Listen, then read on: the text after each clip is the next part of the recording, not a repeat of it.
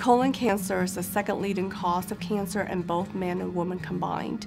The majority of colon cancer is actually diagnosed in people over the age of 50, but more and more we're finding that colon cancers are also being found in people who are less than the age of 50.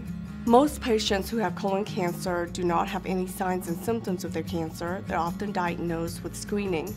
However, as the cancer advances, patients will develop symptoms.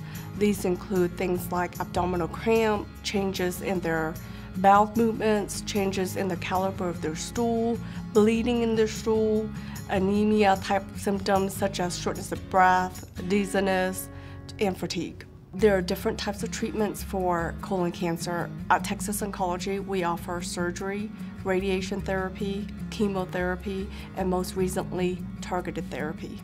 We know that all colon cancers are different, so with each patient, we look at the genetic makeup of that particular cancer to help guide our treatment decisions. We know that certain cancers do not respond to certain type of chemotherapy, and by looking at the molecular makeup of these cancers, it can help us decide which chemotherapy is best for them. Being diagnosed with colon cancer can be extremely scary. Sometimes patients don't know where to turn. However, at Texas Oncology, we're able to help guide patients from the beginning of the disease diagnosis to the end of their treatment.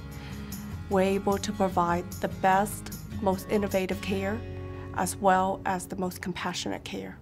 I think cancer is a hard fight, but when we're able to help a patient and the patient are able to achieve the goals of being cancer-free, that is more gratifying than anything can ever be.